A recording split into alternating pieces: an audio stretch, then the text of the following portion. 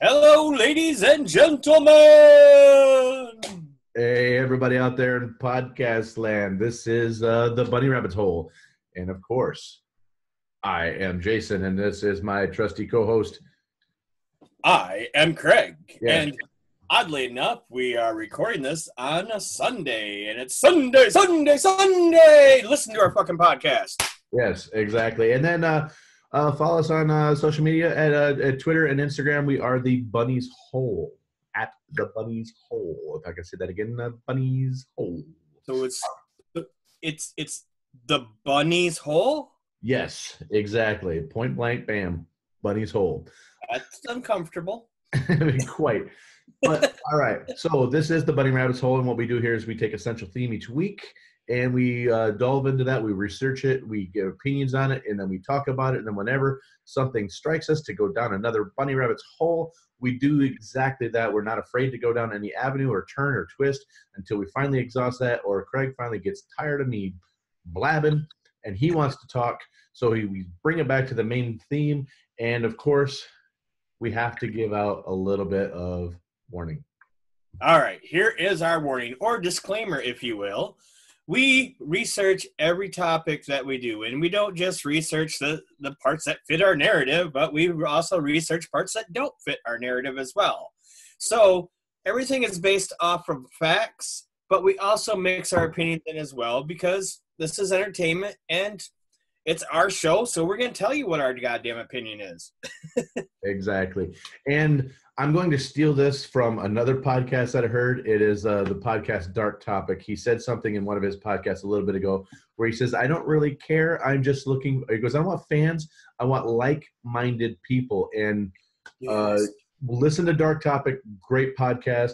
But I want to borrow that line because we are also looking for like-minded individuals to respond in the comments and tweet to us, and let's talk. Let's open up a dialogue and all that stuff because we love chatting and we love talking. And if we didn't love talking, we wouldn't fucking be doing this. Right. And this isn't your average podcast because, yes, we do our research and we sometimes will go, hey, all right, this is how we're going to do this one and lay out a format. Yeah, we don't stick to any formats. No. We just kind of go random. No. This is like if you bought a set of house plans from an architect and then you just went, fuck it. It's still what you wanted. And it turns out looking like something Picasso did. But you know what? It's yours. You own it. So there. And that's what we do. We own this. We love doing this. And if we didn't, we wouldn't be here. Right. But that's getting repetitive. So what are we talking about today, Craig? Today's topic is the crime of the century, or the many crimes of the century. Exactly. And that's one thing that I loved about this topic because there are so many crimes that have been called the crime of the century. Well, first of all, we don't know what century. We don't know, is it this century? Because we found some that are this century, and it's really early in this century, so how can it be the crime when we haven't had the rest of the century? And there are a bunch of them from last century. But they're from all the whole gambit of the century. But what I loved about it is everything there's from murders to kidnappings to heists to everything was the crime of the century. So at the end of this, I'm going to ask you which one you think is truly the crime of the century. When we say century, we're just going to go back I think the earliest one I have is 1900. Okay. 1900 is the earliest one that I have. But so we'll say the last 120 years or so. Right. Post Lincoln. How about that? Even farther. Last 150 years. And I mean, we already know what the crime of this century is because it's still being investigated. Right. Exactly. It may have something to do with Russia with love. Right. All right. So anyways, during my research, and you found the same topic, is from a Time magazine site, and I'm just going to read off all 25, and then we'll go back and touch on them and some other ones, just so you guys get an idea of what we're talking about here. Mm-hmm. All right. We'll start off with the first one was the Lindbergh kidnapping. Then there's the stealing of the Mona Lisa, which happened in 1911. The fake ape man from 1912. The Fatty Arbuncle scandal from 1920. The Black Dahlia from 1947. The Brinks job from 1950. The Lana Turner affair from 1958. The Great Train Robbery of 1963. Richard Speck, that creepy fucker from 1966. Oh, yeah. The Tate LaBianca murders from 1969. The Patty Hearst kidnapping from 1974. The Son of Sam from 1977. John Wayne Gacy, 78. Ted Bundy, 78. Popular year for serial killers. America's Biggest Art Heist from 1990. There's quite the gap there.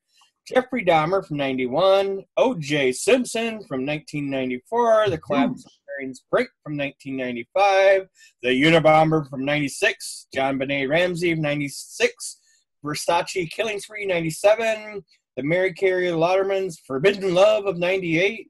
The Columbine Massacre from 99. The Sad Saga of Andrea Yates from 2001. And the Theft of the Scream from 2006. I can breathe. Wow. All right. That's a great place to start. Yes. So there are a couple of these that jump out at me that right away. And the first one I wanna go into is you mentioned him, that creepy fuck Richard Speck. Oh God, yes. So I want to do this one right away because I want to get him out of the way because this guy is a fucking piece of shit. Yeah. So for those that don't know, Richard Benjamin Speck was born in December 6th, so it's like close to his birthday when we're recording this, but 1941. He was an American mass murderer who systematically tortured, raped, and murdered 8 student nurses in Chicago in the early morning, or actually it was mid evening because it was like when he broke into their. Okay, here's kind of the story. I'm just going to kind of go off script because I know this story pretty well. Unfortunately, Speck was just a piece of shit. Yeah, he was a low-life thug. He's been in and out of jail for quite a few times, but I'm just going to center around what was deemed the crime of the century, and then his comeuppance near the end. Right. So he was out drinking at a bar, and he actually was running out of money. He had no job. He was a on-again, off-again merchant marine, so he would get out of vessel, find a way to get off it. He'd get paid, find a way to get off it, get back to the seaside, back to the States, drink his way back into stuff. When he ran out of money, he would attack people.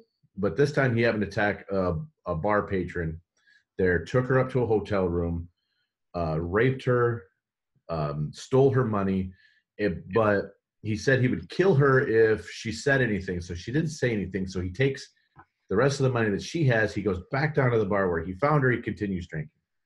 Well, he's a loudmouth braggart, but he was the typical little man syndrome because he was only like 130, 140 pounds. He was like 5'5", something like that. He's just a tiny, tiny man. But he ran out of money and needed to go find some, so he takes off. And when he was younger, he lived across the way from this boarding house that was for student nurses. So he knew that there was a bunch of ladies there, and he would only attack people that he knew he could overpower. So he sneaks into this place. He'd been drinking for a while, so it's in the evening time now. He goes in there. There's a rift in this house because like half of the women that live there are Filipino and the other half are American, and they had struggles against one another because the one half was paying to be there and the other ones were being paid to be there. So he knew, or when he gets in there, excuse me, he quickly overpowers the first lady he sees, who's a Filipino lady, takes her back to her room where there's 2 more. He ties them up. Then he hears somebody on the hallway, grabs her, takes her to a room, ties her up, and he overpowers the 6 that are in the home. Then 2 more come home later. He overpowers them, and then one at a time over 4 hours. He rapes, sexually molests, and murders each and every one of them. Right. Now, they also had a friend spend the night that he did not see who had hid under the bed, and that's how he was caught, because after he left, she ran out screaming, "They're all dead! They're all dead!" And she remembered a "Born to Raise Hell" tattoo that he had. That was, I mean, I'm sure it wasn't the greatest work ever. I mean, this is the 70s. So Richard Speck ended up getting shot. He ends up going to the hospital where this APB was put out on a small man who has a tattoo, "Born to Raise Hell." But it was the arm, I believe, that was when he went to the hospital, they wiped the blood off. The orderly recognized the "Born to Raise Hell" thing. They continued to treat him while they called the cops. The cops came in and arrested him in the hospital. Right. Now, I want to touch on another reason why I say this guy is just a creepy motherfucker. Because during my research on him, I went to YouTube and I found some clips of him in prison.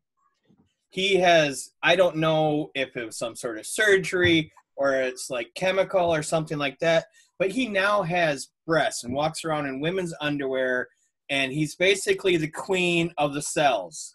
Yes, he was passed around from gang to gang, and that's how he spent the rest of his days until he finally and thankfully died of a heart attack at the age of 49. Yeah.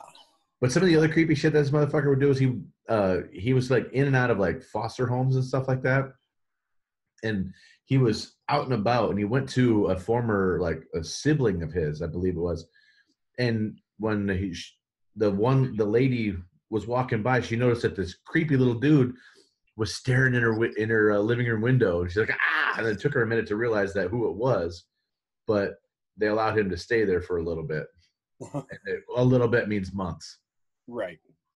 All right. So we got a lot to go over. So I think we should. That's enough attention to that piece of shit. Yeah, he died in 91. Almost. He died one day before his 50th birthday. Unfortunately, we didn't get the chance to honestly avenge those nurses' lives with that by dying. Right. I'm going to jump to the Lana Turner affair in 1958. All right, yeah. So everybody knows Lana Turner, famous actress from, the 50s. She was a bombshell. She was blonde. She was, what was that? The Postman Rings Twice is what she's famous for. Right. Always rings twice or whatever.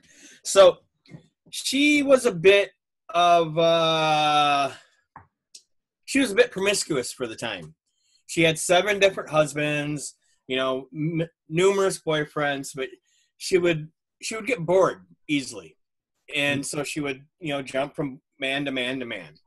Well, she got involved with a mobster. What's his name? Do you know? I can look it up. I can grab it on my notes here real quick. I was just hoping not to have to turn any pages. Johnny Stampinato. Yep. So, they had a very, very tumultuous, to say, relationship. He grew abusive with her because of the fact that she was afraid that she was going to step out on him. And he was also a mobster. Yes. But she had a thing for dangerous men. So one night, on the night of April 4th, 1958, they were in a horrible argument in their Beverly Hills home. So violent, in fact, that her 14-year-old daughter, Cheryl, ran for a knife and ended up stabbing him to death. So, imagine that. A 14-year-old kid having to, save her, kill her mother's boyfriend. Right. I mean, that one right there is traumatic as hell for the kid, traumatic as hell for the mom, kind of deadly for the guy. A little bit. But I mean, he kind of got what he had coming to him. That one was a weird one because I knew who she was, but I didn't really know anything about this case. I didn't either until I did my research. You know, it was one of those ones I saw in that list from Time Magazine. Went, Lana Turner affair. You know, I'm Yes. thinking, well, you know, I knew she was around. We'll say, you know, that part about her was always, you know, it's always been out there. It's always she's always been notorious for that. But when I read it as affair, it's like, didn't she have like a shitload of husbands? You know, Right. what the fuck's that? I mean, really, she's cheating on somebody, and that's there. But it was a different sort of affair. Right. Yeah. Because when I saw it, I was thinking, another Marilyn Monroe. Right. Yeah. You know, that's just from the title. All right. So, you know, and we're going to kind of go through a lot of these quick because there's more that aren't on the list that we want to get into too. Yeah, exactly. One I want to do really fast was the stealing of the Mona Lisa in 1911. Yeah. That one.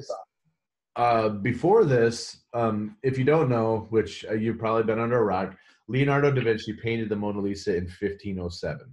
Okay, Right. it's arguably today the most famous painting in the world. Yeah. It's right up there with the Scream and, you know. Exactly. Another painting which was heisted. Right. But you know, I would say it's if it's not the most, it is top five. Oh, yeah. Everybody Definitely. knows Without the a doubt. painting. It's been in countless movies. You know, she's got that weird smirk. What she's smiling at? Is it Da Vinci himself in drag? There's all these questions about the painting, but Small PP. yeah, exactly. But Because that's what I'm getting out of that look. um, before August 21st, 1911, this painting was relatively unknown.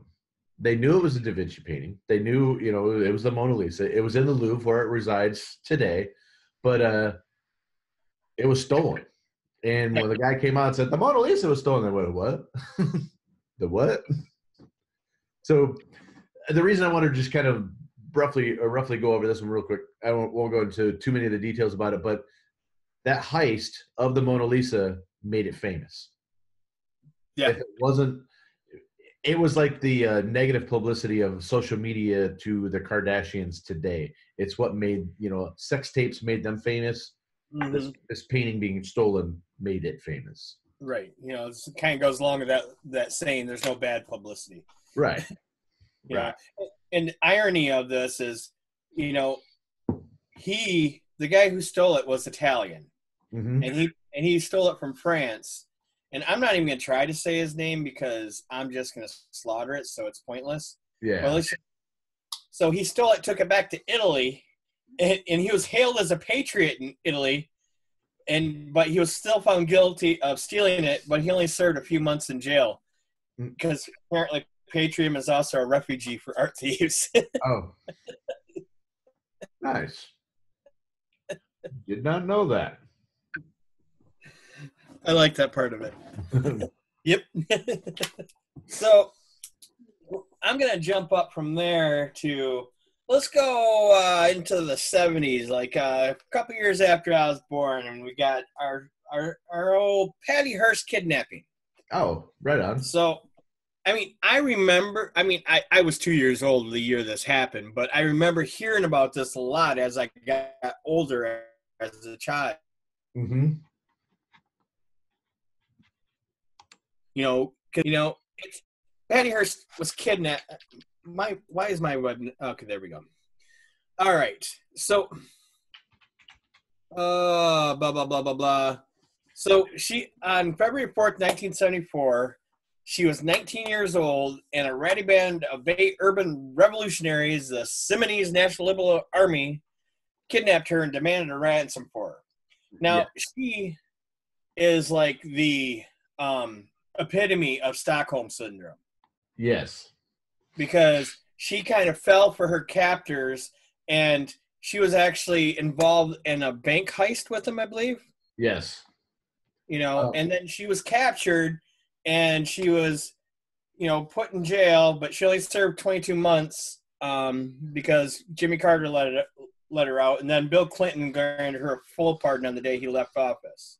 Yeah. The thing that I found doing kind of research on this one was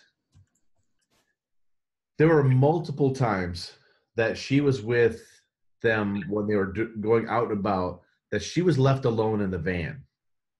Yeah. She could have left at pretty much any point after she was quote unquote kidnapped. So it was she really was it Stockholm syndrome? Was she really a member?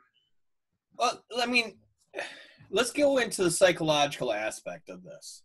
I mean, no, okay, I'm not a psychologist, but you think about this. So, for what is it, 2 I've years? seen an episode of Dr. Phil. I know how to do this shit.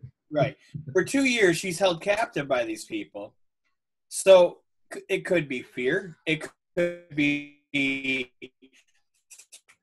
threats that they're going to kill her family. It could be other things besides just, hey, I want to be involved. I want to be with you guys. But it could also be, hey, this is fun. I'm going to fucking do that. Yeah. And so, I mean, really know. Only she knows. And she was not the first of the greater Hearst family to be kidnapped or kidnapped. Right.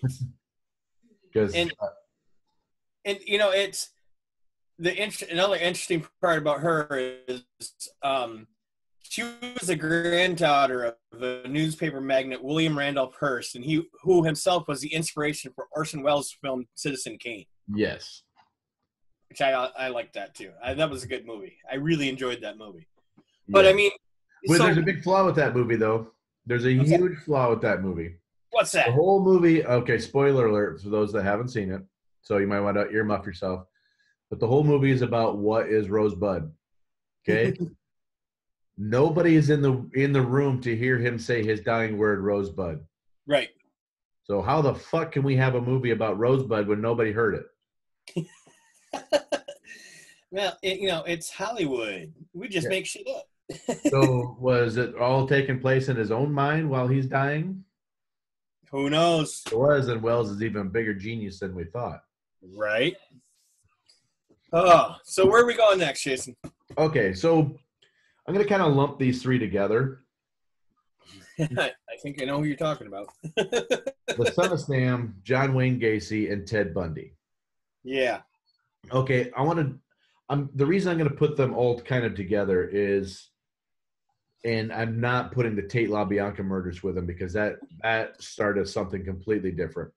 Right. But, so the Son of Sam, John Wayne Gacy, and Ted Bundy were three of the most notorious serial killers in history. I mean, they're not the most prolific, they're not the most violent, they're not the most despicable, but they're three of the most famous because this was a time when the news was just starting to figure out what these multiple murderers are doing. They were just finally labeled what they're called, being serial killers. This is the beginning. At this time, it's what they call the golden age of serial killers, the late 60s to the early 80s. And this is still a time before they had cooperation between police departments or the FBI in the ATF with the state and local police departments, really because of these three particular, and there's a couple others in there you could put in the Zodiac because they still don't know who he was, and he did crimes in multiple areas, that they changed how police investigate these things. The FBI created what they call the Behavioral Science Unit. The Mindhunter series on Netflix is a great depiction of them creating that, where they go and talk to different serial killers like Big Ed Kemper and a few others. But these three were notorious because they were the beginning of the news coverage covering this new brand of killer. They're this serial killer. Now these people, they're vile, they're evil, they could be your next door neighbor. And that's what these three were in particular different, because one was a random killer running around running around New York and just randomly shooting people. So nobody was safe. He put in 19, was it 70? Yeah, it was the summer of 76, 77. I don't remember which one it was, but he put the city on lockdown. One man walking around with a revolver puts the city of New York on lockdown. Then Gacy made it could be a solid citizen, your next door neighbor. He was a upstanding citizen. He had pictures taken with Jimmy Carter. He was a contractor. He had a business. He was a respected man. Didn't he also like dress up in a clown suit for kids and shit? Yeah, exactly. That's why he was kind of, one of his monikers is the Killer Clown, Pogo, the Killer Clown. But so he was. Now people are starting like, okay, there's a psycho that's running around like randomly that puts New York on lockdown. It could be your neighbor next door. But then there comes Ted Bundy, who was, by all accounts, a very attractive man, a sweet talker, a very smart guy.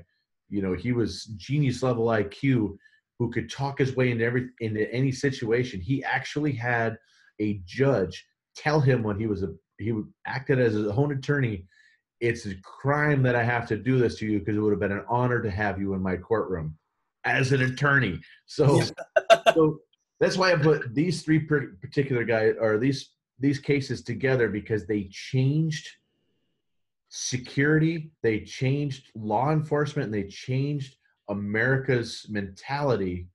Where the next thing I kind of want to, I'm going to roll right into the Tate LaBianca murders too, because what they did, these three cases changed how you think about your neighbors. They kind of like, you can't trust anybody, stranger danger stuff. Right. All that stuff kind of came out of the fear of these three particular cases. And then there's the Richard Ramirez and the BTKs and those that came on that just kind of escalated this. But then before that was the Manson family and the Tate LaBianca murders.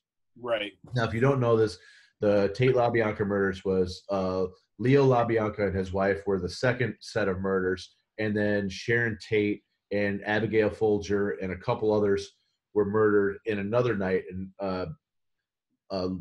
Sharon Tate, go ahead. For those that may not recognize the name Sharon Tate, she was married to Roman Polanski, the famous film director. Exactly, who did Rosemary's Baby, and then recently he did, or not recently, a little while ago he directed Ninth Gate with Johnny Depp. He's still alive. He's still kicking. He lives in France because he can't come back to America because of another scandal involving an underage girl. But that's not for this podcast. Right. So these particular murders, there were two sets of supposedly random murders. But when you get into it, you realize that the first one was I believe it was the LaBiancas lived in the house that Manson thought one of the a record producer lived in, but he no longer lived there. Right, because he wanted to be a musician, and he was actually a really shitty musician, but he couldn't. Yes, and he had he had Brian Wilson from the Beach Boys. They would hang out at his house. He was trying to get this music career going so that he could spark his own revolution called Helter Skelter. But they did some brutal things to these people. They wrote Helter Skelter and pigs and all the other stuff in blood on the walls.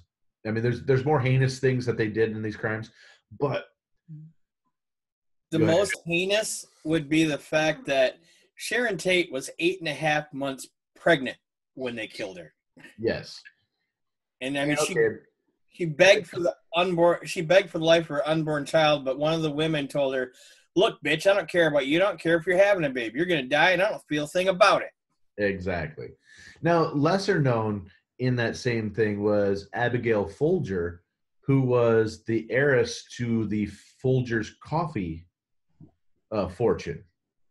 So she was also murdered in this thing, and then her boyfriend was there too. But they were just all kind of hanging out with Sharon Tate because she was 8.5 months pregnant, and her husband was overseas directing a movie at the time. But the reason that this one is so important in history is because this officially killed the era of the hippie. Yeah. This was the ending of the summer of love, summer of '69. All of this died with the death of Sharon Tate, the LaBiancas, the Folgers, and all the rest of the victims in those two cases. I don't remember Bryan Adams mentioned them in the song "Summer of '69." No, I don't either. I just remember something about the wafting of tuna fish or something. I don't remember what it was. Right. No, and Manson. Let's talk a little bit about Manson, because this man was fucking scary. He had like Hitler-esque charisma, people were just under his spell. Yes. And I don't know if you watched it, but I don't remember what channel it was on, if it was on Netflix, but there was like a series with David Duchovny going out and he was a cop trying to track down Aquarius. Yeah, Age of Aquarius. Yeah. Good show. So the thing about Manson was he was another, like Richard Speck, he was a small guy. But the difference between somebody like Richard Speck and somebody like Manson was Manson sat back and observed. And he spent more years in prison, not before he was even convicted of these murders, where he spent the rest of his life in Sing Sing. He spent more of his life behind or incarcerated or in boys' camps than he did free in the streets. But one of the later he was it was a car theft thing, I believe it was. But he ends up in prison, and he actually learned a little bit about, actually, believe it or not, it was about Scientology, and he loved the structure of Scientology. He loved how they manipulated people in Scientology. He didn't get involved in that. He looked at how can I use this to control people. But then he came out and he learned how to control people and dominate people from actual pimps. When he was in prison, he learned how to be a pimp, but he took it, what they said and how they dominated and controlled women, he did that to control everybody. So he combined the bullshit torture tactics, mind torture tactics of Scientology, and combined that with being a pimp. And that's the Manson we ended up with. Right. And you at a certain level, you have to actually blame the system for putting him in a situation where he got to learn. Wasn't rehabilitated. He just like in the movie Blow, where he said, I walked in with a bachelor's of marijuana, came out with a PhD in coke. He walked in there with a bachelor's of con artistry. He walked out a PhD level pimp. Right. Yeah, I mean, he had so much control over all those people. It was just amazing. All right, so from there, I kind of want to go into something that wasn't on that list. Oh, sweet. I want to talk about the Adam Walsh murder. Awesome. Do you know about this? Yes, I know a lot about the Adam Walsh murder. Okay. What's his father's name? His father was on America's Most Wanted and actually helped catch thousands of criminals with his TV show. What was his? Yeah, his name is John Walsh. John Walsh, that's it. Yeah. So Adam Walsh, his kid, gets taken and killed, and a guy admits to doing it. His name was Otis Toole. Right. Yeah, and if you don't know who Otis Toole was, real quick. So this is how big the death of Adam Walsh was. Otis Toole was the partner with notorious serial killer Henry Lee Lucas. So these two were basically drifters. They centered around the state of Florida mostly, but they would travel around and they would do whatever the hell they wanted. They were kind of like lovers at the same time, but they would rape and murder and kill, and they drug along Otis's niece with him for a long period of time. But they got separated. And if you don't know who Henry Lee Lucas was, go back and watch the Michael Rooker film Henry: Portrait of a Serial Killer, because it's loosely based off of the life of Henry Lee Lucas, and he was the first celebrity serial killer in the way that he started confessing to everything. If he heard somebody talk about a murder in the prison, he went and said, "Yeah, I did that. I did that." So he confessed to well over 3,000 murders in his career or in his life. Then they went on to the two of them created this whole thing about they worked for a satanic cult in Florida that had a worldwide reach called the Hand of Death. Well, but they got separated, and there was time when Otis was just running around Florida killing people, and he just happens to pick up this boy at a mall and decapitates him, throws his body away, and it happens to be the son of John Walsh, who started his career by trying to find his son. But that's the backstory on Otis Toole. This is where it gets really interesting, because I watched quite a few different things on this today, and they never really came up with evidence to really say, okay, yes, it's definitely Otis Toole is the killer. Right. There's actually suspected that it could possibly be Jeffrey Dahmer. Because when he was picked up in the mall, they had video footage of it. They have footage of this guy who was roughly the size, the build, everything of Jeffrey Dahmer in a white van, grabbed his kid and physically threw him inside the van, roughly. Yeah. Grabbed him in the mall, grabbed him by the arm, dragged him out, and then threw him in there, and it took off. So it's possible it could have been Jeffrey. I mean, either way, somebody killed this poor kid, and it spurred John Walsh to do the show and all that other stuff. But I mean, and this wasn't listed on the Time thing, but it's a horrendous murder. Because like what you and I talked about at the beginning of this, it's like we gotta step it up and get something a little bit more lighthearted next week, because a lot of these are horrific crimes. So I'm trying to find a happy ending to a lot of these. So John Walsh lost his son in this, but from that, through his efforts, he created a group that turned into another group that turned into another group that eventually became the Center for Exploited Children, or Displaced and Exploited Children. So if you don't know what that is, they're an advocate group that tries to find missing children all over anytime they go missing. But if you watch the very popular show Live PD, when they do the missing child thing each week, during that, they bring a lady on from the Center for Missing and Exploited Children, and that's a foundation that John Walsh started. Awesome. So, I mentioned Jeffrey Dahmer. Why don't we just get right into Jeffrey?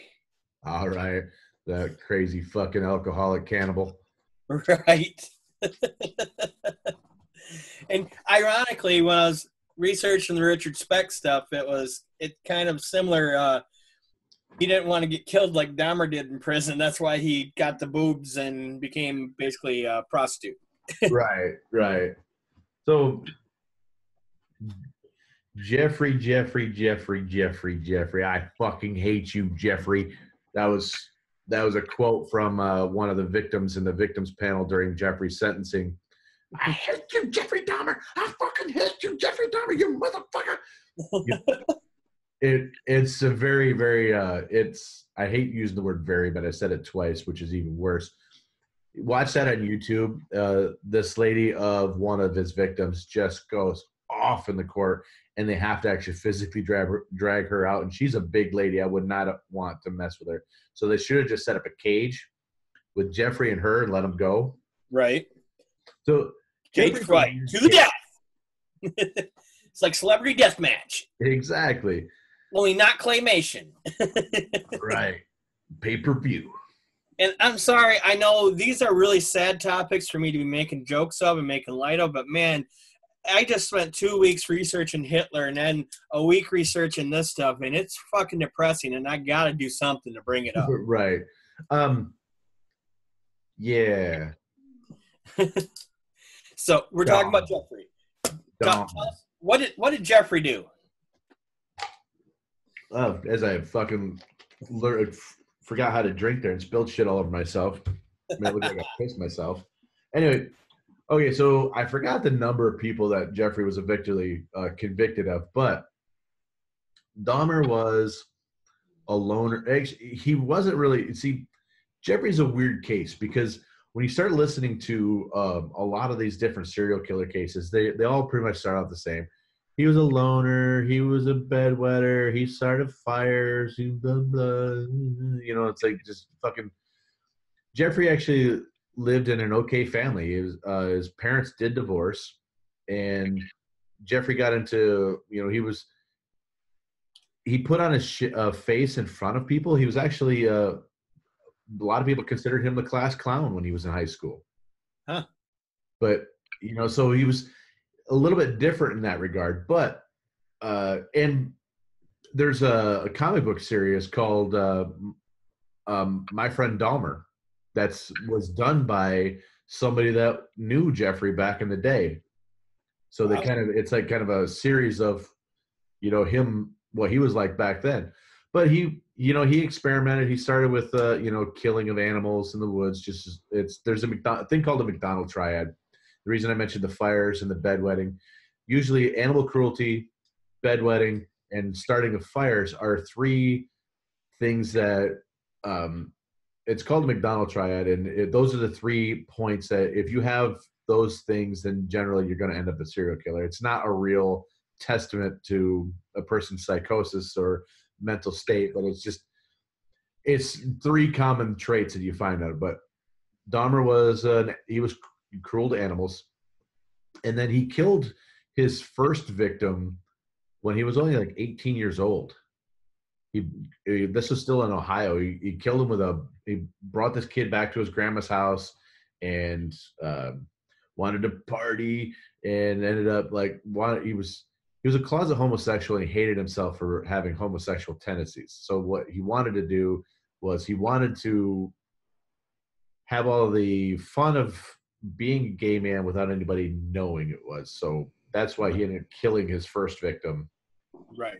Yeah, and back in 91 in Milwaukee, he was almost caught because he had a 14-year-old Asian male with him that was drunk, and the guy was able to escape, and with him in pursuit. And then the cops came up and they started asking questions, and Dahmer was able, in talking about how he was different from everybody, he was able to talk them into, hey, he was able to convince them that it's just a lover's quarrel. And so they returned because the guy was also naked that ran off.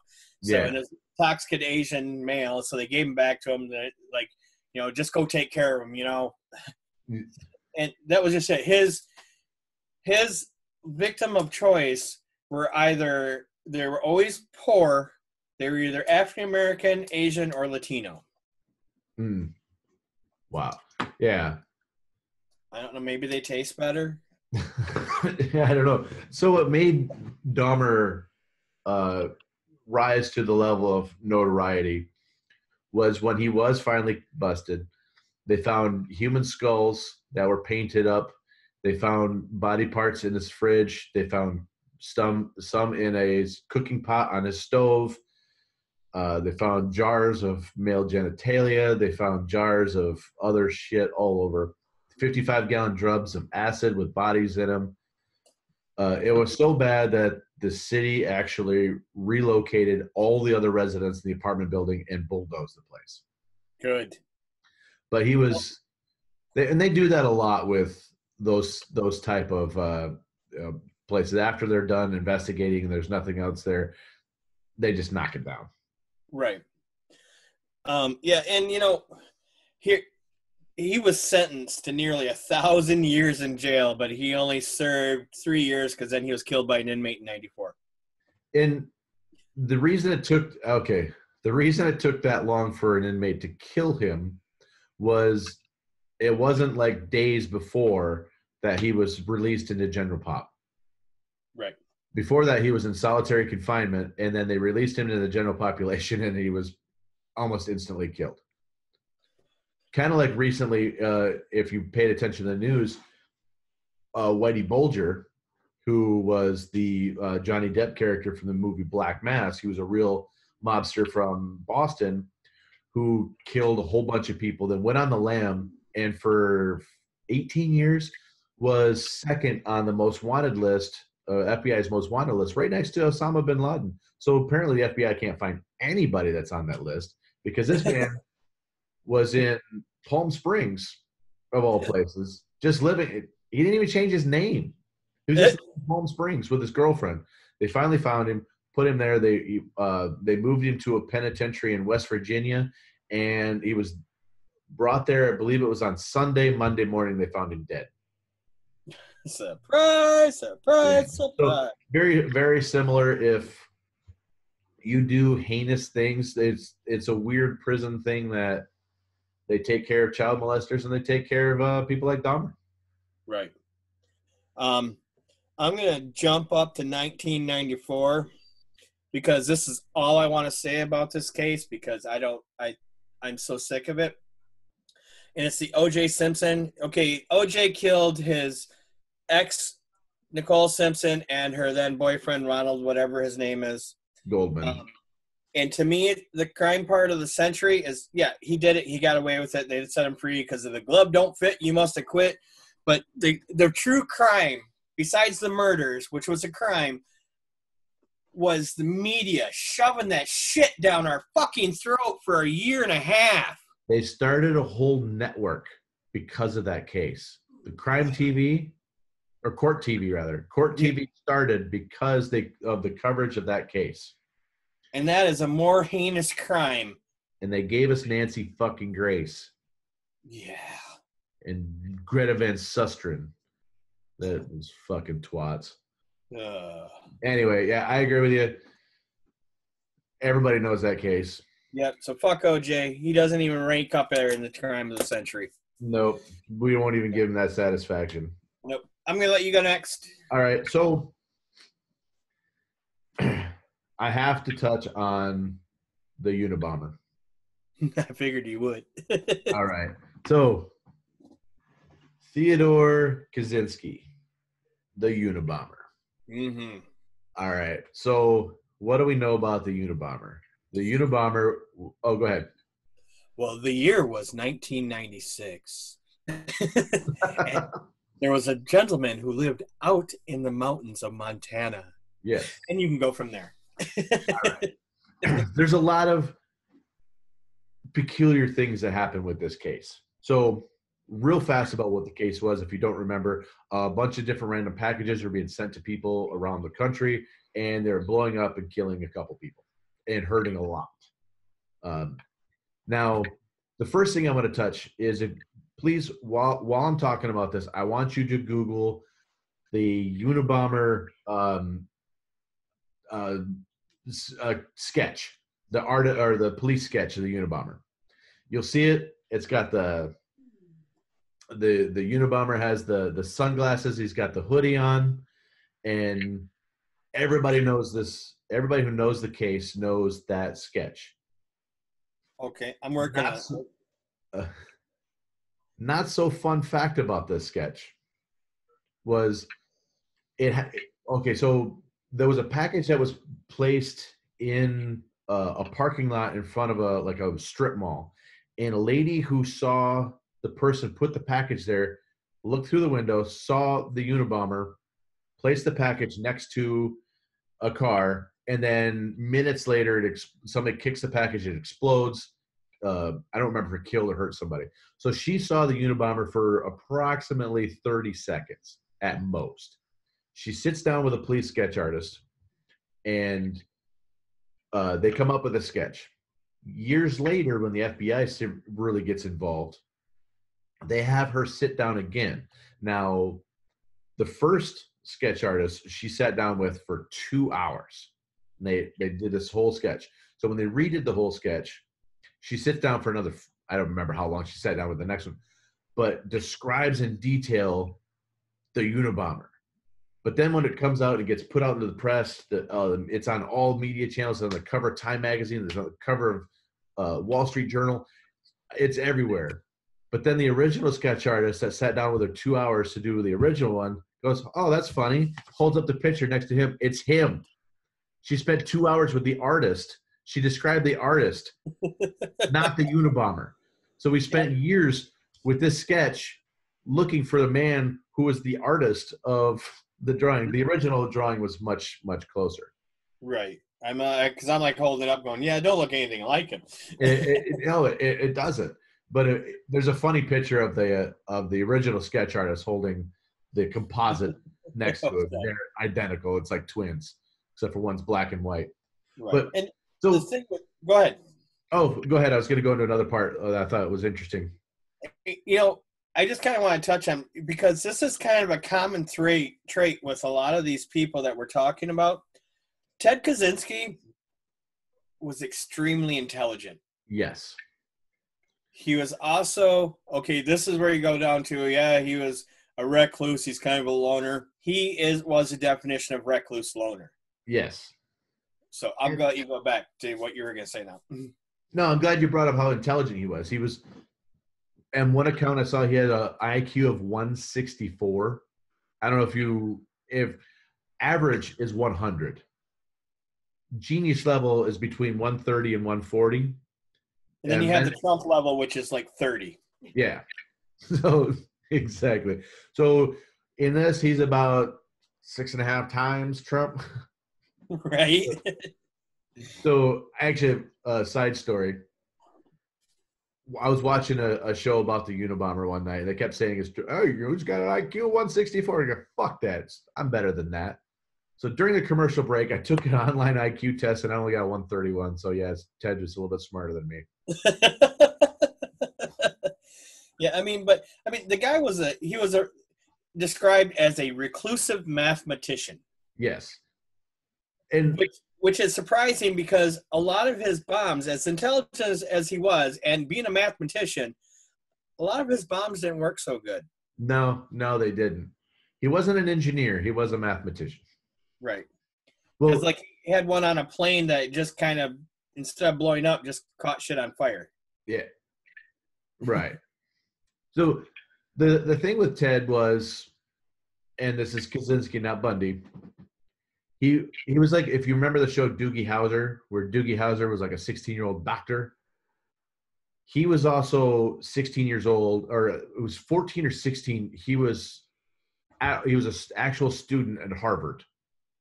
Not like a running start thing. He was an honest to God student at going to Harvard University, or the University of Harvard, whatever you would call it. So when he was there, his professor said, "Well, he's kind of a loner. He's young. He was like, I want you to come along, and we're doing these experiments, and I think you'll be a great test subject." So when he was there, he was subjected to mind experiments and other experiments on your consciousness. And if you want to know more about what this program was called, it was called MK Ultra. MK Ultra was a mind control experiment run by the CIA, and there was multiple deaths. It's where, if you've ever seen the movie The Manchurian Candidate, and that's kind of where they were trying to do with MK Ultra. We talked about it in another episode. We were talking about psychic powers and shit like that. The Menisteric goats that kind of came out of that whole program. But Ted Kaczynski was actually a full-fledged subject in MK Ultra. So did those experiments and shit twist his already fragile mind because he was so young at that time, and that made him grow this hatred that he had towards technology, and his hatred and fear towards technology brought him to get into verbal altercations with his brother all the time. And he used to scream and holler and rant about all these particular little things about, oh, technology is going to bring down, or we don't, blah, blah, blah. He didn't say blah, blah, blah. He said a lot of other like really eloquent words that I'm not going to try to do it, because I just told you that Ted Kaczynski's IQ is way bigger than mine. So anyway, long story short, he writes this 34-page manifesto that 35,000 words. Yes. So he writes this manifesto, and it was all about how essentially essentially the manifesto was about how if we keep down the path that we're going to do, we're going to end up in a Terminator type of situation where the machines run everything. That was kind of his biggest fear. So he was very vocal about saying, you know, blah blah blah, all this shit. You know, he likes, again, he didn't say blah blah blah, but he would spew this stuff constantly to his family. So when he released this, the FBI tried to figure out how they could figure out who wrote this thing. So they bring in a guy that was a language expert, a linguist. So he noticed that there were things within the letters that the Unabomber sent and within this manifesto where they weren't misspellings of different words. They were just old versions of spellings of different words. So I forgot. It's escaping me which words they were, but they were just old English versions of these different spellings, and he used them and used those in different phrases repeatedly. So they started going back and they started looking at different writings from different people about these, how, you know, what part of the country, what part of the world would actually spell stuff this way. So this linguist put together a whole profile on what the potential Unabomber would be. But then when they decided, you know what, fuck this, we're just going to release the entire manifesto, and the New York Times and a bunch of other newspapers printed it in its entirety. Well, didn't he demand that they publish it, or he was going to blow up a plane over Los Angeles? Yeah, he demanded that, but they were relenting on it. They didn't want to. The FBI didn't want to give in to the demands of a terrorist, but they finally did. And when they got a phone call from, of all people, Ted Kaczynski's sister-in-law, she read the manifesto and went, "Oh my God!" She waited for her husband to get home, and she goes, "The Unabomber's your brother." And he's like, "What?" So she goes, "No, read this." So she made him start to read the manifesto and goes, "Holy shit, it is." So they called the FBI, and then they got papers from the Unabomber, or they got papers from Ted's old writings. They started comparing them to that, and they found that the same phrases and the same type of spellings of these rare words were the same. So they go, "Oh my God, we got our guy." So they went and got him. And then that linguist who actually put the case together was actually bumped aside, and some other people took credit for it. Right. And that, ladies and gentlemen, is how the Unabomber was caught. Yes. All right. In about 35,000 words. Right. I'm going to jump up to 1995, and here we have the collapse of the Barings Bank. Now, this is another one that I didn't know much about. I didn't either, but it was really interesting because the Barings Bank, for those of you who don't know, was the biggest bank in London, and even they were considered a royal bank because the Queen even had her money in the Barings Bank. Oh wow! So they hire this guy, this Nick Leeson, and Nick Leeson was kind of a swindler. He started playing with their money and he bankrupted the bank and was convicted of fraud. And I mean, they came to more than $1 billion in amount the bank could not cover, and so it collapsed. And then the bank was actually bought by a Dutch financial company for £1 But he fled, and then he was extradited to Singapore where he got years for fraud, and now he's a manager of a soccer team in Scotland. But he fooled derivatives in the market, and so they stationed him in Singapore, and he started betting on market shifts around the world using the bank's money. And you know, at one point, his speculations counted for 10% of Barings' profits, and they just thought, this guy's awesome, he's a star. But then he started going a little bit deeper, and just getting it. I equate it to somebody playing craps, and they just can't get enough. I got to bet more. I got to bet more. I got to bet more. Right. You know, and so this guy, like I said, they send him to prison. You know, he served 6.5 years for fraud. While in prison, wrote a book called Rogue Trader, and they actually have a movie based off the book starring is it Ewan McGregor, Owen McGregor, one of the McGregors. But so this guy basically took the Queen's money and just ran with it. It's definitely interesting. Definitely. Why do I keep repeating the same word? But yeah, so now you can find him in Scotland as a manager of a football team, as they call him, and everybody else just looking at him going, great, just great.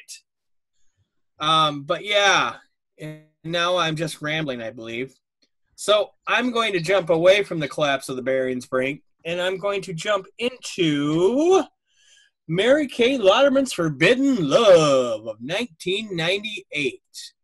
And for those of you that don't know, Mary Kay, I'm slaughtering names left and right, but Mary Kay Leathernews Forbidden Love, she was a teacher, and she had a student whose name was Billy Fulau. I believe he's like Puerto Rican or Filipino or something. And she was his teacher in the second grade. Now, she met him in second grade, and then when he was in sixth grade, she started flirting with him.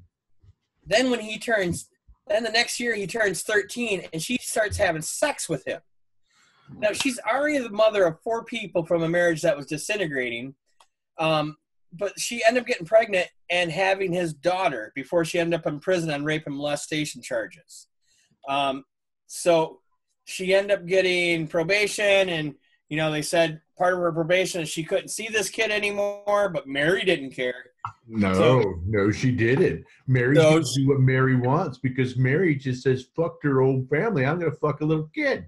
Right. So she is caught again with him. And she's thinking, okay, if I get caught, you know, maybe they'll just give me a year. No, the judge was pissed. Judge says, you're going to prison for 7 years. Mm-hmm. And they find out she's pregnant again. Yeah. And so she did her 7 years. She was released on parole in 2004, and then the two got married. So for some reason, this kid, and at this point, he's now 21. Right. So this is just a completely fucked up situation. How do you meet somebody when they're in second grade? You're what, 8, 9 years old? Yeah. How do you meet an 8 or 9-year-old and go, I love that kid, I want to marry him? I'm gonna groom that. I'm gonna groom that shit. And I mean, I watched interviews of the two of them together. Yeah, it's creepy. Yeah, because Barbara Walters loves interviewing these two. It was creepy. It was creepy as shit. Listen to that. Okay. Growing up, every little boy and even some of the little girls have had a crush on one of their teachers, but you know, I don't think any of one of them has ever had that. You know, they had that little crush, or you know, wanted to kiss, or even more if they were older. But none of them have ever said, you know what? Damn, I can't wait to have 2 of her kids. Right. I'm going to wait for that one. Oh, man, I'm going to wait 7 years to get married to that one while I raise her kids outside while she's in prison. Oh, well, my parents raise her kids outside while she's in prison because I'm too young. Yeah. So I'm going to have a moment of truth here real quick.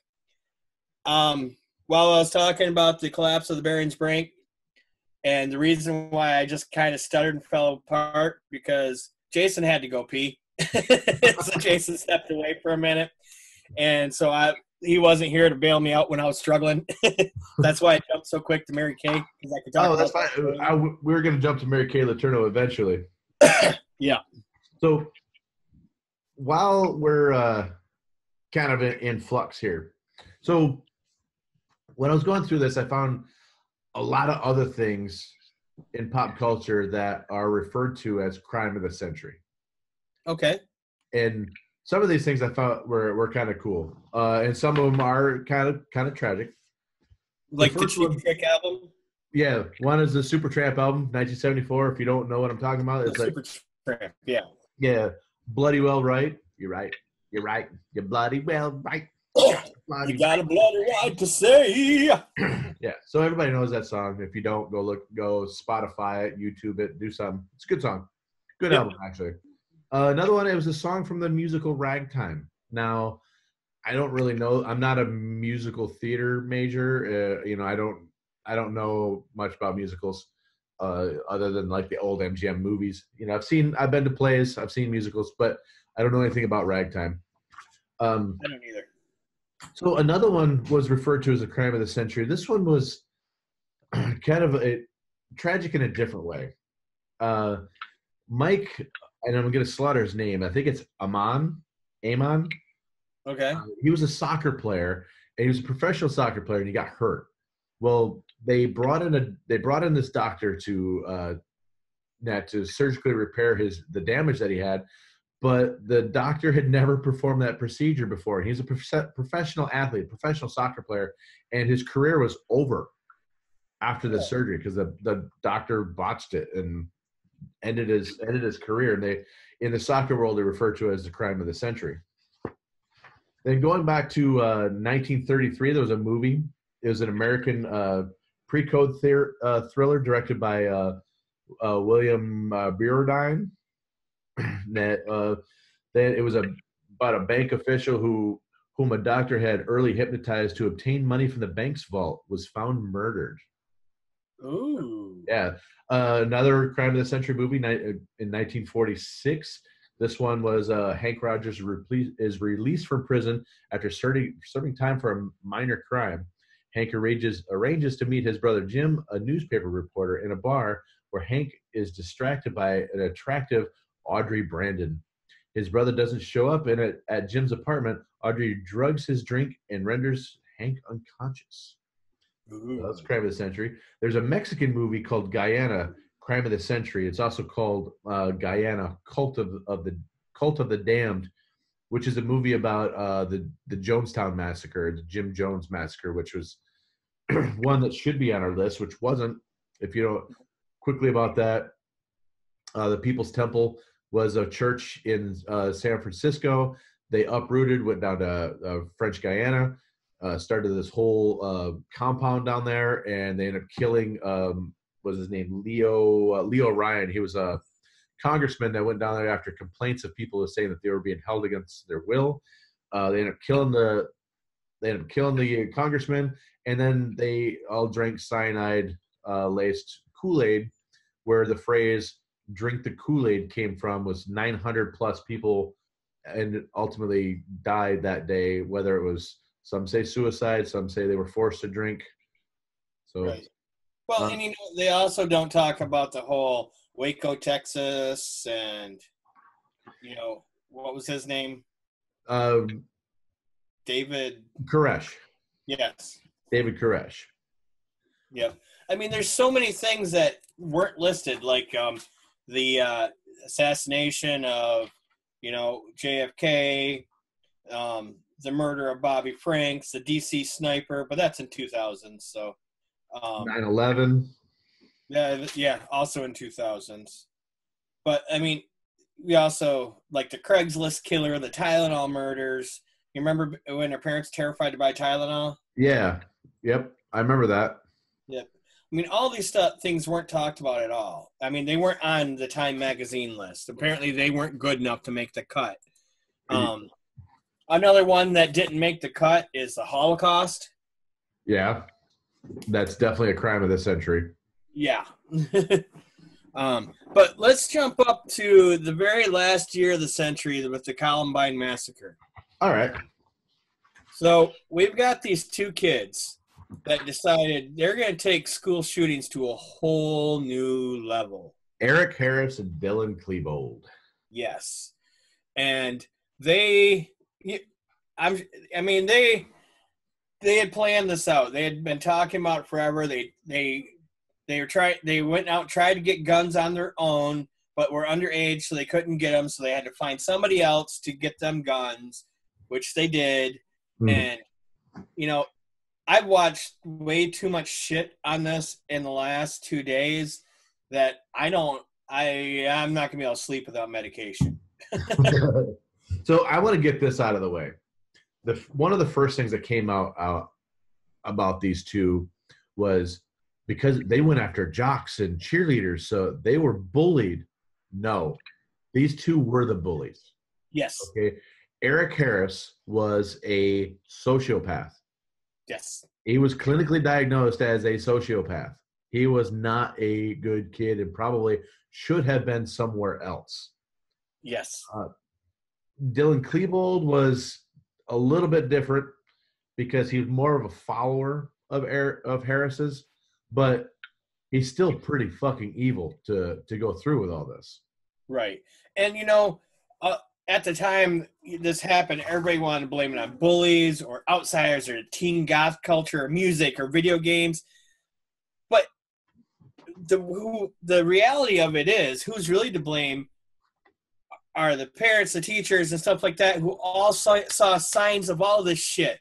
Yes. Well, not the parents, because they did what they were supposed to. They reported to the police, who misplaced the files. Mm. And Nice. also, the police were outside the library that they end up killing themselves in. Yes. The doors to the library are open. They're killing people in the fucking library, and the police are standing outside doing. Yeah.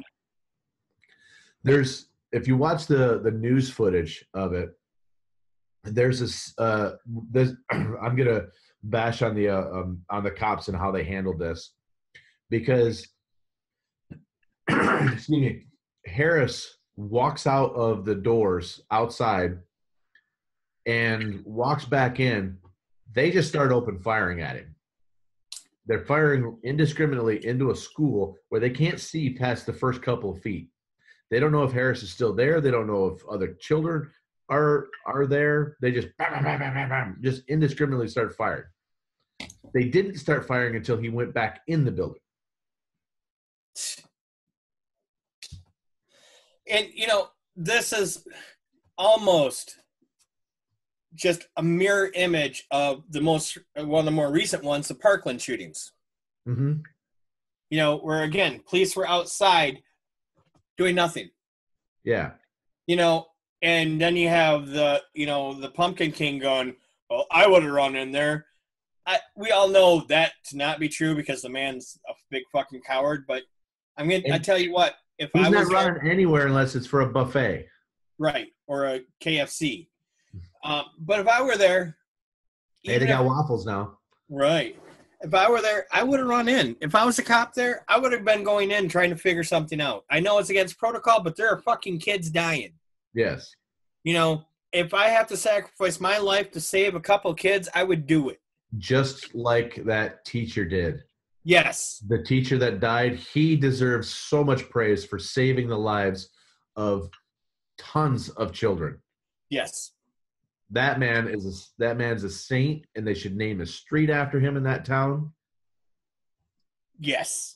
But the other thing too is the standoff went hours, and right. They had the opportunity to continue walking around, just randomly shoot kids as they're sitting there, as they're cowering, as they're hiding under benches and tables and whatever.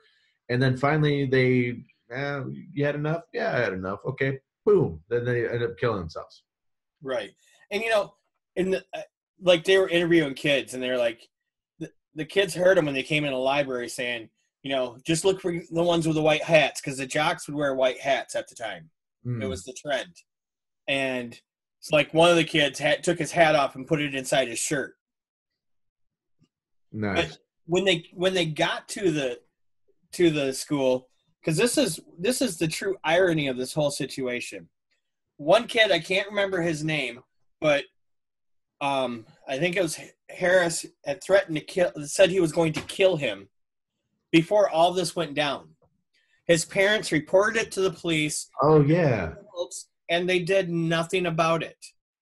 And when they got to the school, that kid was outside having a cigarette, and I guess no, it was either, I can't remember which one it was, but anyways, they said, you know what? Because apparently they created a rapport after him threatening him, and he's like, you know what? I like you now.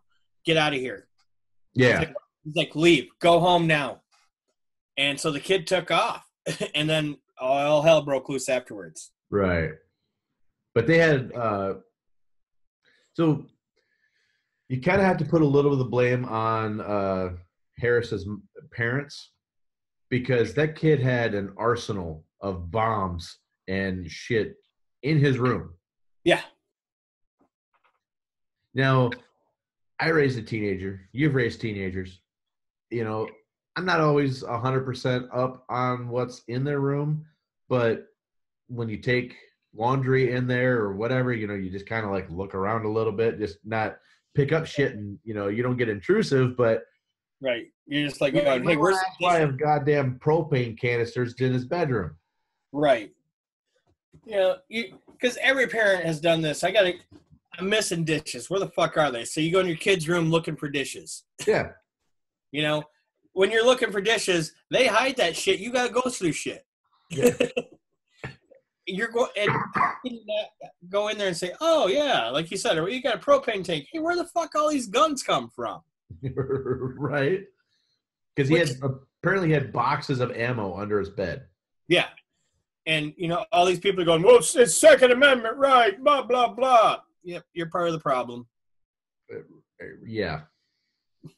You know, because Columbine should have taught us everything we needed to know about school shooters, and we should have made steps at that point to stop that from happening again. Yes. But what did we do? We made it easier for them to get guns. Yeah. Because we didn't think of the victims. We thought of them. There's a couple arguments that came out of that. I fuck that train of thought. I'm going to go down to another avenue. One of the dumbest train of thoughts or avenues that came out of that was we need to arm these teachers. These teachers need to have guns. Yeah.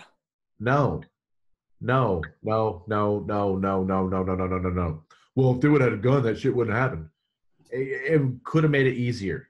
Yeah, because now the argument you have to think about is how many of your teachers have you seen after you graduated or after you're out of middle school and you come back and now you're fucking growing, that you realize it's like, oh man, that dude's short. Oh man, she's really tiny. I remember when we were the same height. Now I'm like 300 pounds more than she is. You don't want a person who's not qualified to handle a gun or a person that is, you know, that can easily be overtaken in a situation like that, because now you're bringing the gun to the school. Right. Some of these kids could easily overpower these other teachers, and you know they have a gun, so they don't have to bring one to school because they're already fucking there. Right, and not to mention the fact that okay, there's so many arguments against this. You know, okay, for one, you're asking a teacher to kill somebody they care about. Right. And what happens when the teacher gets shot? Are you expecting one of the students to pick up the gun to protect everybody? Exactly. Or what are you going to do when that gym teacher earlier this year flipped out and had a gun in school and was shooting? You know, I've talked to a bunch of teachers that, I mean, they jokingly say, oh, I'd love to kill that kid. I'd love to kill that kid. But, you know, there's a lot of teachers here. There just may be one that might actually do it. Right. And fuck Betsy DeVos and Bear's argument. Because she is just the dumbest bitch on the face of the planet. But, you know, you also, I mean, earlier this year, there was also a second grader that took a gun off a cop who was in the school. Yes. And then here in the area I live, our lovely sheriff was in a school, a junior high school, or no, an elementary school. It was one of the two. For some sports thing, changed in the bathroom, and it was on a Saturday. On Monday morning, a sixth grader found his gun in the fucking bathroom.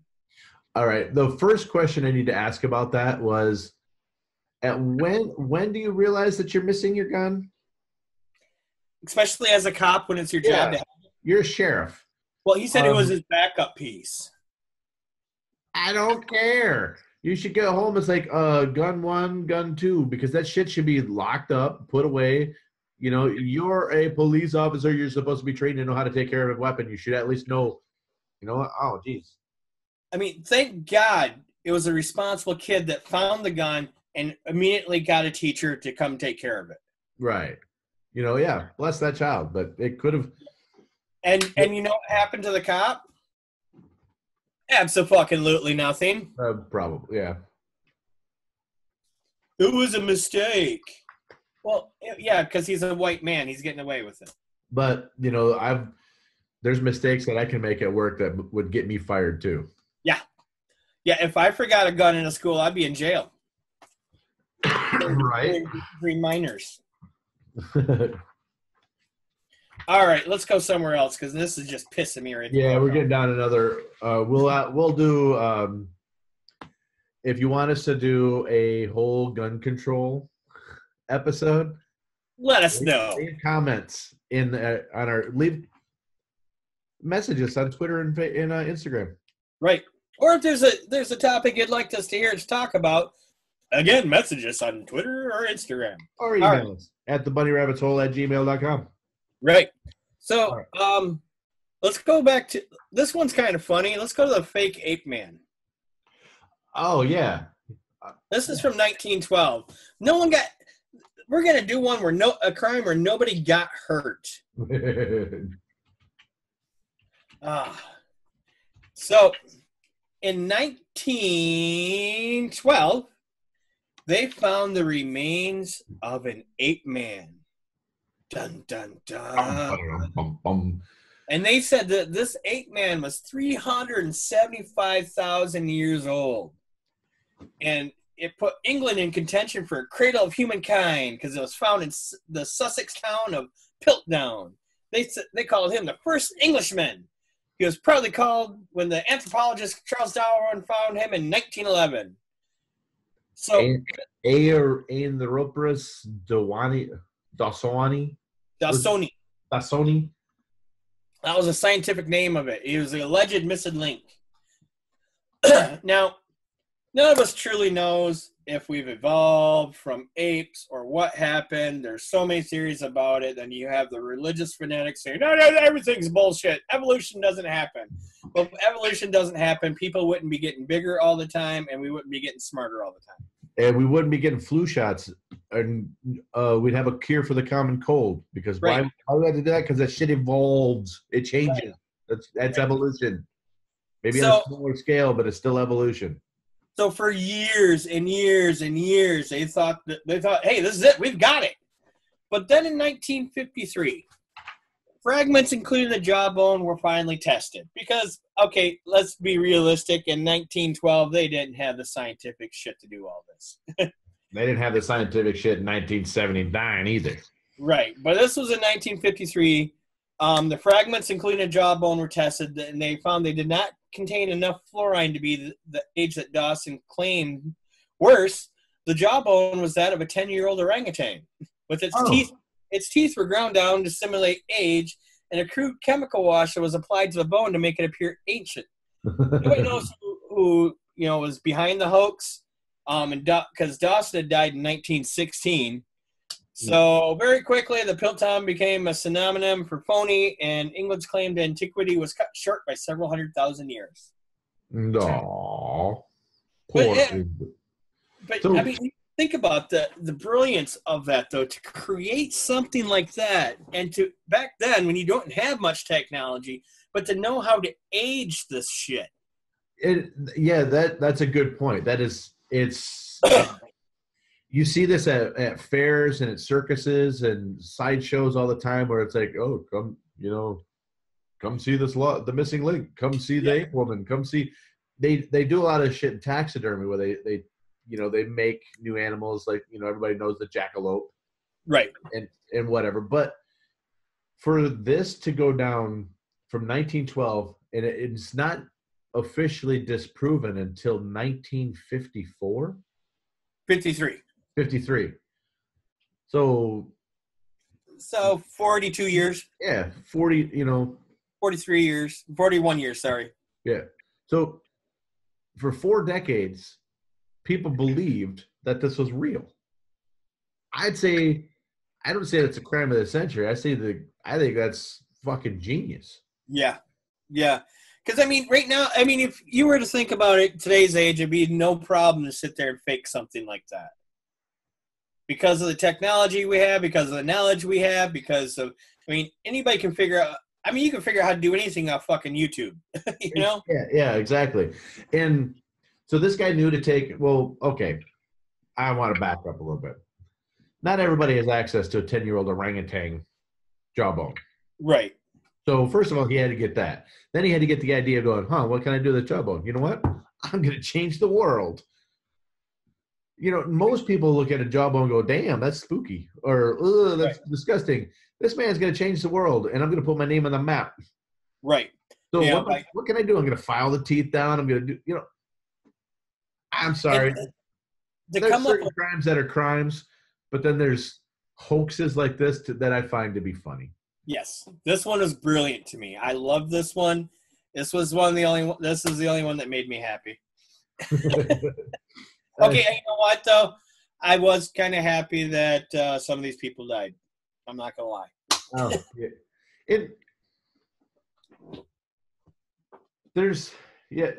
The fake ape man is. I paid $1 to see Jake the Alligator Man, who's in Marsh's museum here in Long Beach, Washington, and it's kind of like this little man's head or torso on an alligator body, but it's only about 18 inches long, and supposedly they found it there.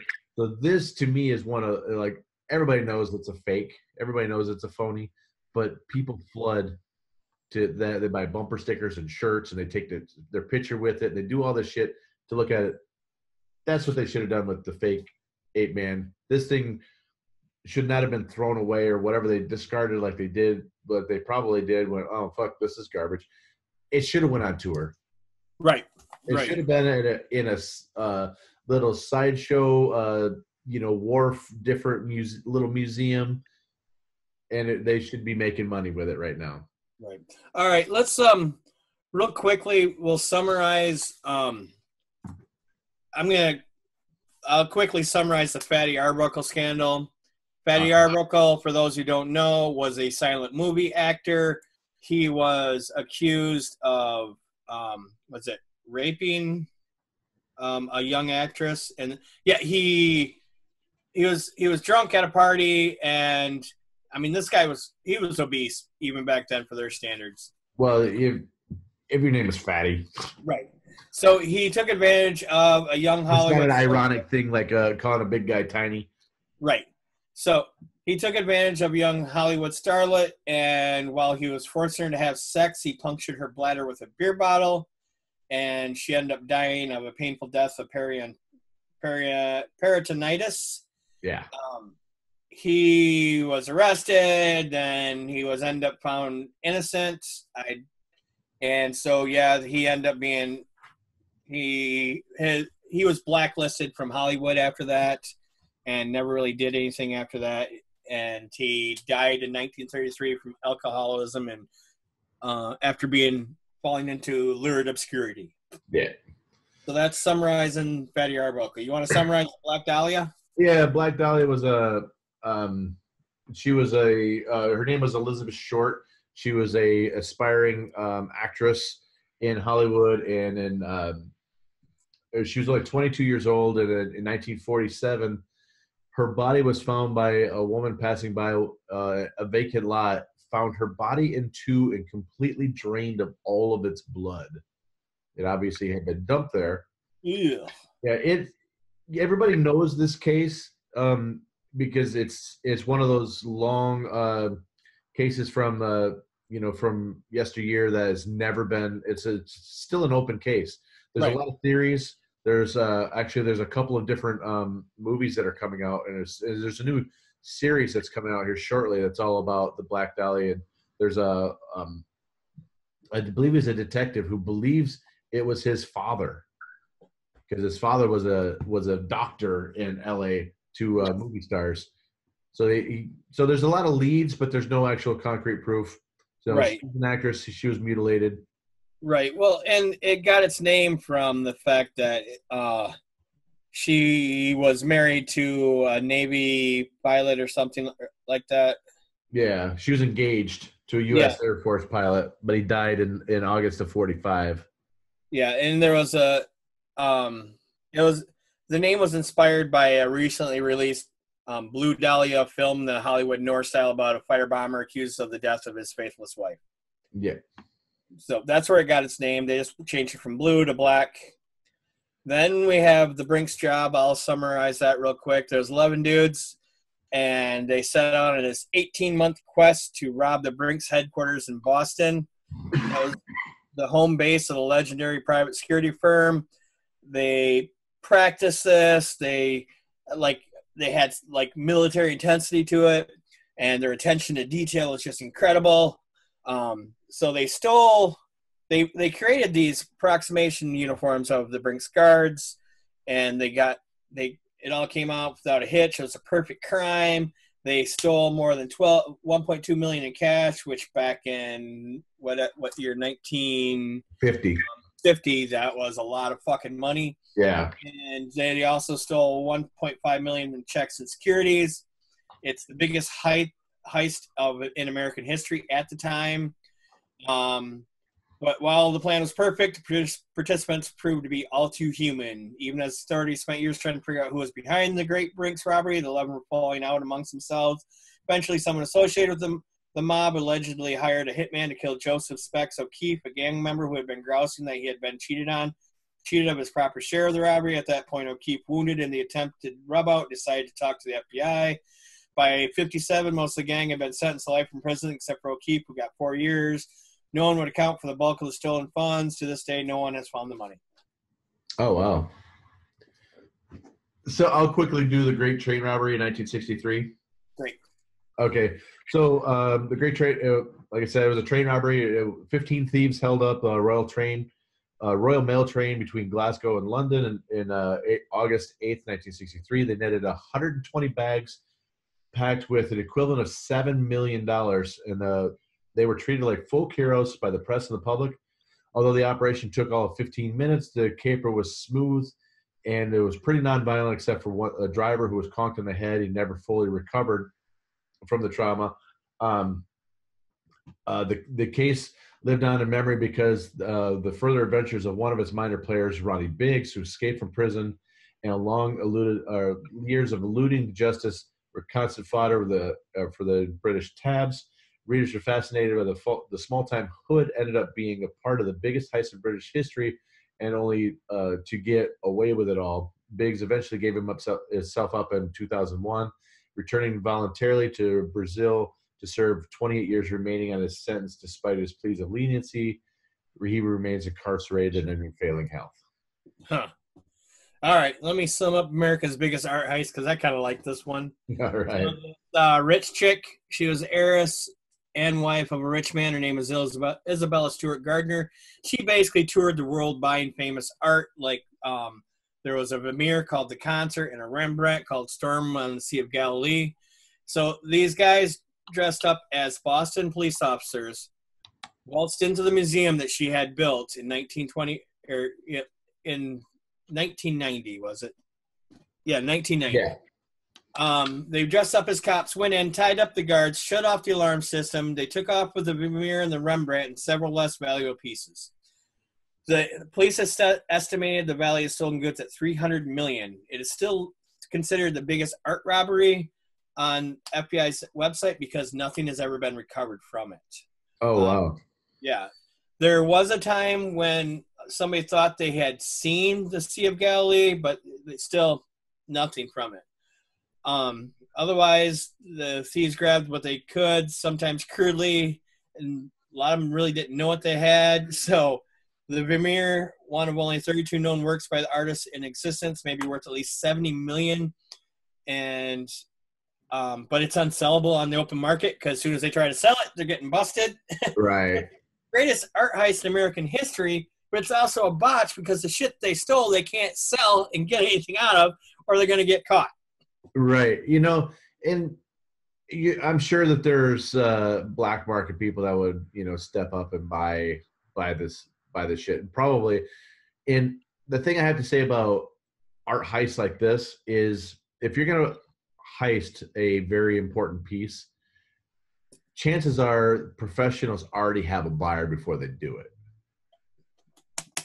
Right. That's my opinion of the situation. But I mean, the Mona Lisa was a little known painting when it was stolen, but there's also if you've seen the movie The Freshman with Matthew Broderick and Penelope Ann Miller, and I guess there was a guy named Brando that was in it too, but Matthew McConaughey is kind of in love with this mobster's daughter, and he's in her house and he's like, oh, that's a really good version of the Mona Lisa. And she's like, it's the real thing.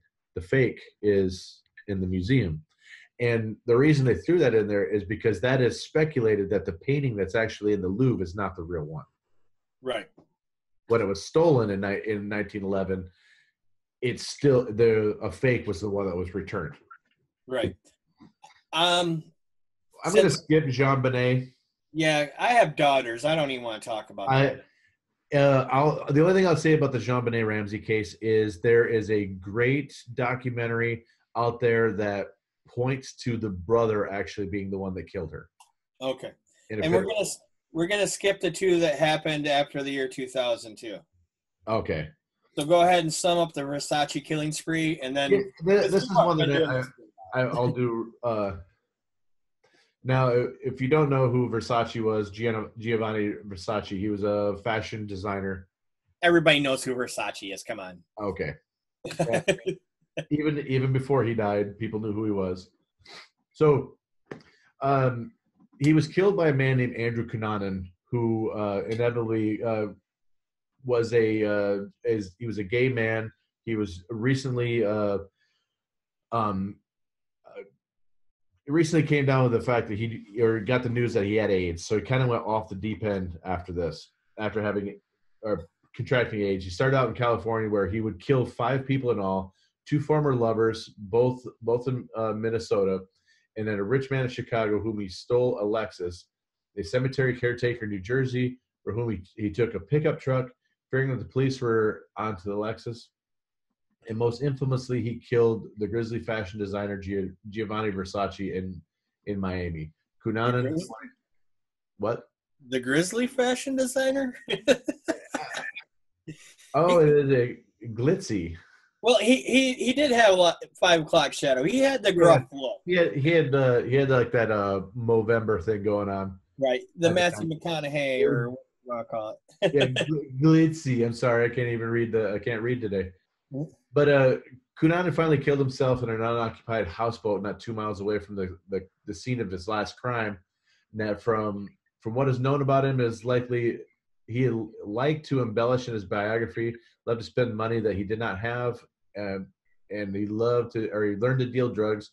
And that he was fueled by envy, obsessed with his status and fame, that combined with the realization that his looks were failing, and thus his marketability to rich gay men. That may have led to his panic, but only Cunanan knew for certain what his motives were. The high lives can produce very low forms of existence. Right. And again, we didn't talk about the 1924 killing of Bobby Franks by Nathan Leopold and Richard Loeb. Yeah. But that one was really creepy too. So if you get a chance sometime, people, check that out. There's some good documentaries on YouTube about it. We ran out of time to talk about the Tony Mussolin case too. That was another one that was a crime of the century. The Antwerp diamond heist. We ran out of time for that one. The Patrick Henry Cronin. So there's a bunch of them that were actually considered crimes of the century. And one thing I wanted to do at the top of the show, but we just jumped right in. It's what we do here at the Bunny Rabbit's Hole. But the definition of crime of the century is an idiomatic phrase that's used to describe particularly sensitive or notorious criminal cases. That in the United States, it is often not, though exclusively used to reference the Lindbergh kidnapping, which we didn't talk about either. That, however, the phrase was in popular use much earlier in the 19th century and has been used repeatedly ever since. That was right off of Wikipedia. Well, reality is it's just a fucking buzzword. It is. It's just like using madcap and zany if Right. to describe your sitcom. All right, here, I'll do a quick rundown of the Lindbergh kidnapping. On winter's night, 75 years ago, child was stored in a house in New Jersey. He was no ordinary infant, but he was the son of the aviator Charles Lindbergh. Lindbergh at the time was considered America's greatest hero, who just 5 years before had become the first man to fly solo across the Atlantic Ocean. For the next 2.5 months, America and much of the world was riveted by the daily updates and speculation from the police. Search for baby Charles. Suspicion spared no one, not even the Lindberghs. In April, news spread that a ransom had been paid, but still no child was recovered. Finally, in May, they found the corpse of the child, and I'm not getting into that part because I have kids. Yeah, we all have kids. Yep. And they end up having a trial, sentencing, and the execution of German carpenter and ex-convict Bruno Richard Hauptmann for the crime. Would extend the infamy of the case for 4 more years. But the Lindbergh kidnapping had become more than just a particularly heinous act. It had become the crime of the century. Many other crimes have earned the distinction, but what makes the infamous event deserving of the title crime of the century? Who knows? All right. So we just gave you guys about 75 crimes of the century.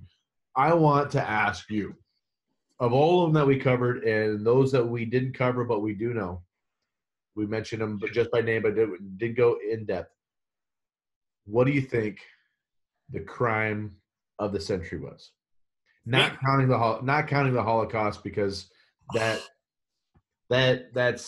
I think hands down everybody's. That's the easy answer. Okay, so that's the crime of the millennium. Yeah. So what would you say the crime of the century would be? For me, if I'm going through the stuff that we talked about, I'm going to go with the assassination of Marilyn Monroe, because it wasn't a drug overdose. It was an assassination. Okay, yeah. And I will tell you why I believe it was an assassination. Because at the time of her death, she was sleeping with both JFK and his brother Bobby. And her and Bobby because the government had put wires in there and recorded everything that she was saying. They heard the whole argument. They heard when she died, she was being suffocated. They heard Bobby say, give her something to calm her down. Then they injected her with something.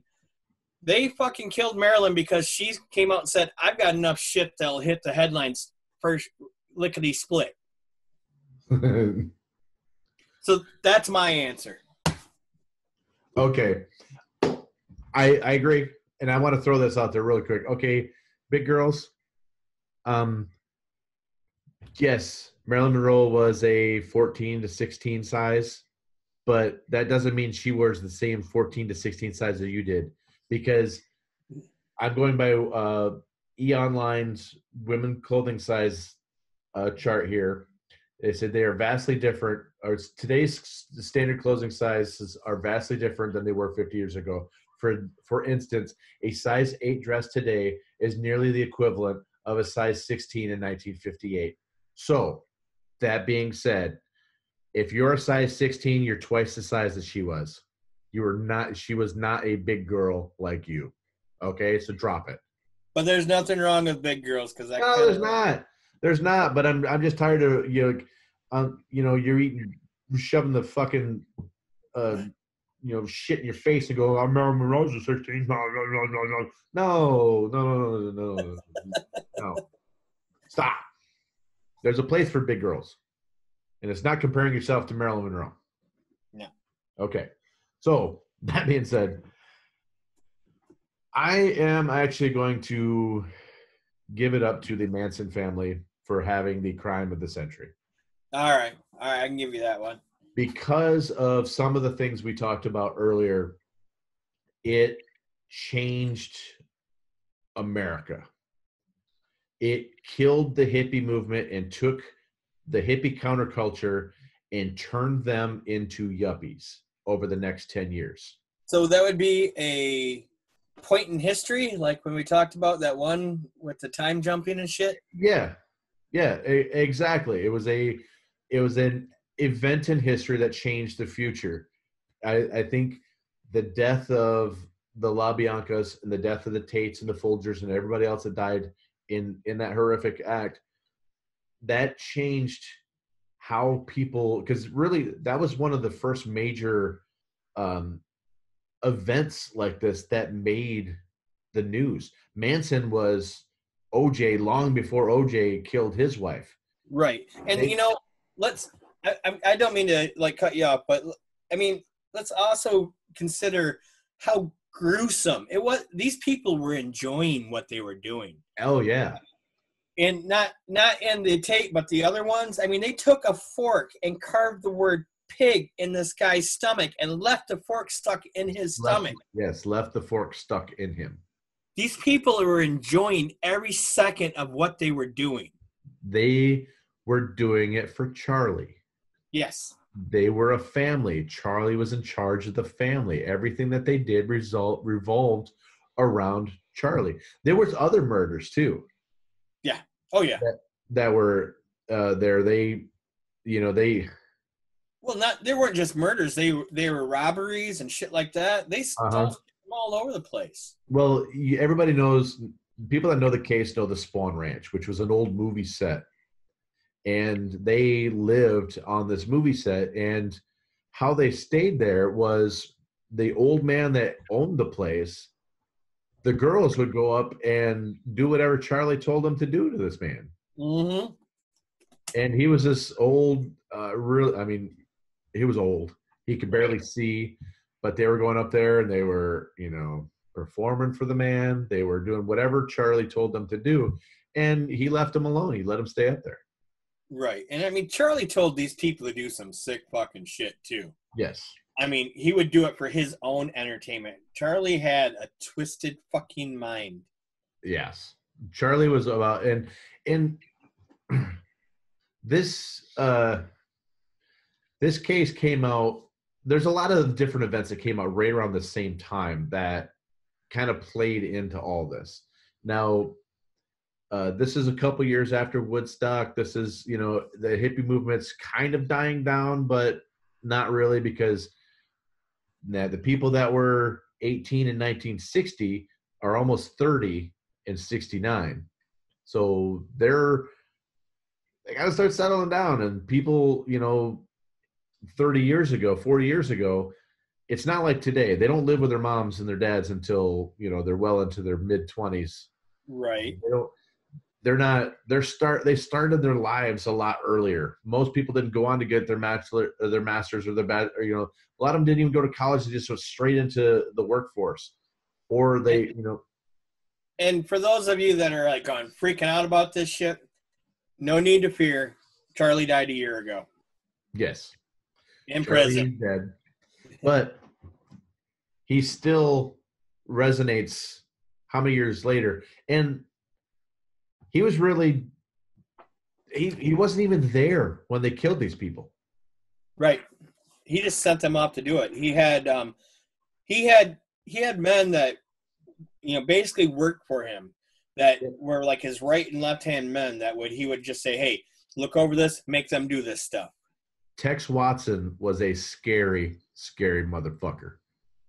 And that was Charlie's right-hand man. He's the one that drove the women up to the first murder. I think he was at the second one too, but he ended up getting a separate trial for something different down in Texas. So I think he ended up dying a lot quicker. Yeah. I'm going to do this. If you guys want to hear us do an entire podcast on the Manson family and everything like that, let us know in the comments, and then we'll do it. Manson's and the death of the hippies. Right. Otherwise, we'll wrap it all. Otherwise, we're going to go for hours. Right. We've been doing this for 2 hours already. So I think we should sum this up. And, basically, I'm going to let you sum it up this week, Jason. All right. So we talked about a lot of fucking crimes, for everything from the fake ape man to Fatty Arbuckle and everything in between. We talked about art being stolen. We talked about cannibals. We talked about teachers marrying their students. We talked about school shootings and ineptitude of parents and police. We talked about the Brinks getting robbed, trains getting robbed. We talked about Lana Turner having her kid kill her boyfriend. We talked about a lot of shit. Yeah. So, Yeah, we did. And we didn't really go down many rabbit holes this time. we had too much information. We over analyzed Yes. this one this week, but that's good because this is one that I mean, each rabbit hole really was another crime of the century this week. Right. So Yeah, and like we said, there's really no format to the show. Yeah, there may be some episodes where there's not many rabbit holes. There may be some episodes where it's all a rabbit hole.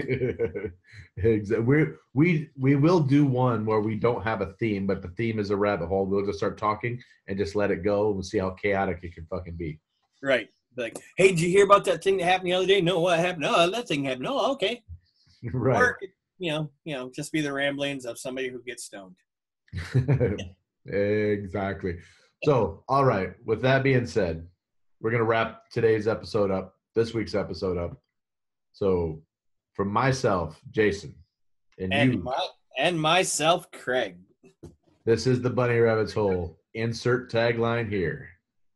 Make sure you hit that like and subscribe button below if you're watching it on YouTube.